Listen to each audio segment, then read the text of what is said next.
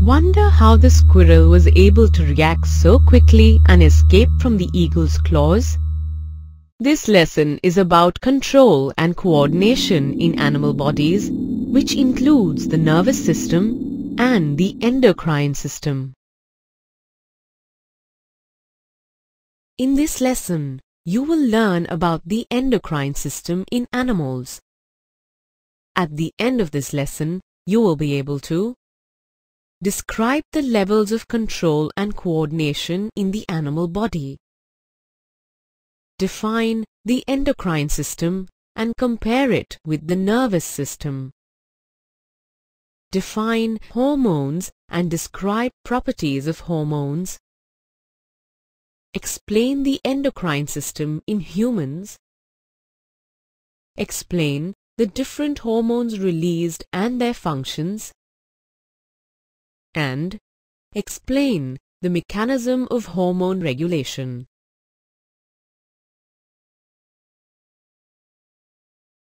The animal body has two levels of control and coordination: nervous coordination and chemical coordination. The nervous system and the endocrine system act in a coordinated manner for the proper regulation of body activities.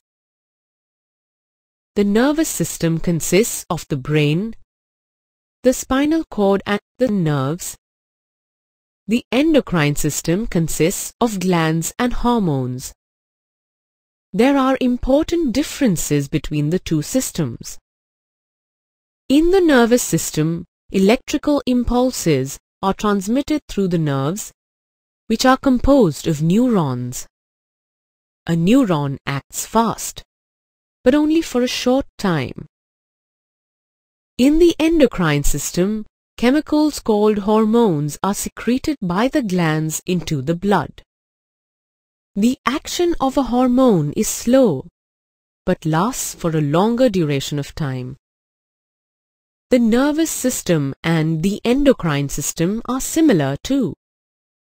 Both systems involve chemical substances. The nervous system releases neurotransmitters, while the endocrine system secretes hormones.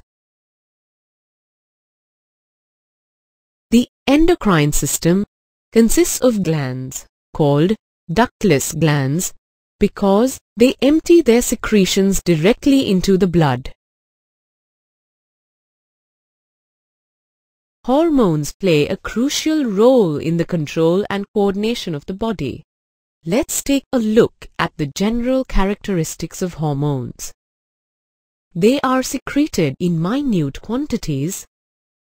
They are poured directly into the blood and carried by blood circulation. They may be steroid, proteins, peptides, and amino acid derivatives. They act on target tissues or organs that are located far from the site of production. They are target specific. They are not stored and, except thyroxine, have high specificity. They are degraded by tissues and are excreted by the liver to the bile and by the kidney into urine.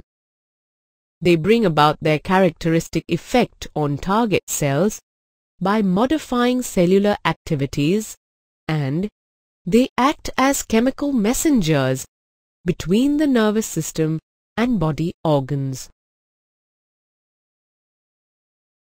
For a better understanding of the endocrine system, let's look at the endocrine system in the human body. It consists of the pituitary gland, the pineal gland, the hypothalamus, the thyroid, the parathyroid, the thymus, the adrenal gland, the pancreas, the testes, and the ovary. We will look at the functions of each of these glands.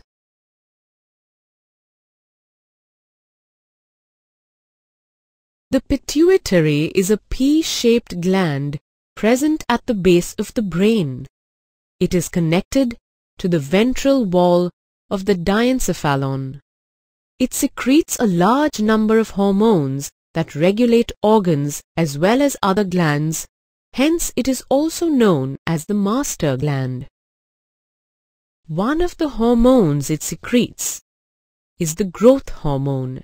This hormone controls the development of bones and muscles. Hyposecretion of this hormone in childhood leads to dwarfism, while hypersecretion of the hormone can lead to gigantism. The hypothalamus is located in the forebrain. It is a part of the diencephalon.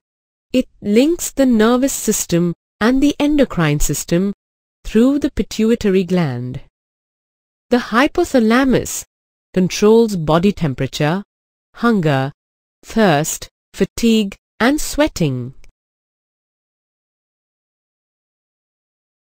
The thyroid gland is located in the neck, ventral to larynx in our body. It is known as the largest endocrine gland.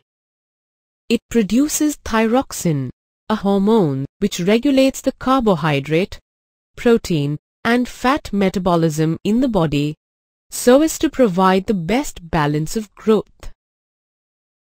Hyposecretion of thyroxine leads to creatinine in children and myxedema in adults, whereas hypersecretion leads to exophthalmic goiter in adults. Iodine is essential for the synthesis of thyroxine. A deficiency of iodine in our diet can lead to a deficiency of thyroxine, which may cause goiter.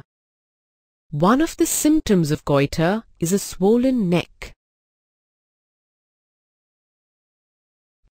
Parathyroid glands are two pairs of small, oval-shaped glands embedded on the dorsal surface of the thyroid gland in the neck. It secretes a parathyroid hormone or parathormone. Parathormone helps in the regulation of calcium and phosphate ions in bones and blood. Hyposecretion leads to parathyroid tetany, and hypersecretion causes osteoporosis. The adrenal gland is located above the kidney, hence suprarenal glands. It secretes a hormone called adrenaline. This hormone is also called hormone of fight or flight, or the emergency hormone. It prepares the body to face an emergency condition of physical stress like danger, anger, and excitement.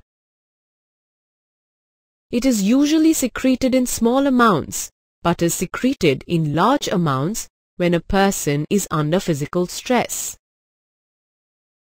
It enables a greater supply of glucose into the blood to give us a lot of energy in a short span to either fight or flee from the stressful situation. The pancreas is located just below the stomach within the curve of the duodenum and secretes hormones such as insulin, glucagon, somatostatin, and pancreatic polypeptide. It is the second largest endocrine gland. Insulin regulates the sugar level in our blood. If the insulin hormone is secreted in small amounts, the sugar level in our blood rises and causes a disease called diabetes mellitus. Hypersecretion of insulin causes hypoglycemia, sweating, and hunger. Diabetic patients may be given injections of insulin to control the sugar level in the blood. A pair of ovaries is the female sex organ that lies in the abdominal cavity. They produce two hormones, namely estrogen and progesterone. Estrogen controls the changes that occur during puberty, like a feminine voice, soft skin, and mammary glands. Progesterone controls the uterine changes in the menstrual cycle and helps in the maintenance of pregnancy. A pair of testes is the male sex organ located in the scrotum, which is outside the abdomen. They produce the hormone testosterone. Testosterone controls the changes which occur during puberty, like a deeper voice, facial and body hair. The pineal gland is located near the center of the brain, dorsal to the diencephalon. It produces the hormone melatonin. Melatonin affects reproductive development, modulation of wake and sleep patterns, and seasonal functions. The production of melatonin by the pineal gland is stimulated by darkness and inhibited by daylight. The thymus is located in front of the heart in the upper part of the sternum. The thymus possesses a type of white blood cells known as a T lymphocyte. These T lymphocytes govern cellular immunity, which means they help cells recognize and destroy invading bacteria, virus, abnormal cell growth such as cancer, and foreign tissue. We have looked at all the glands in the endocrine system, the hormones they secrete, and the effect the hormones have on the body. It is very important that hormones are secreted in precise quantities. Deficiency or an increase in secretion leads to harmful effects. Thus, the timing and the amount of hormones released are regulated by feedback mechanisms in the body. For example, if the sugar level in our blood rises, this is detected by the cells of the pancreas, which respond by producing more insulin. As the blood sugar level falls, insulin secretion reduces.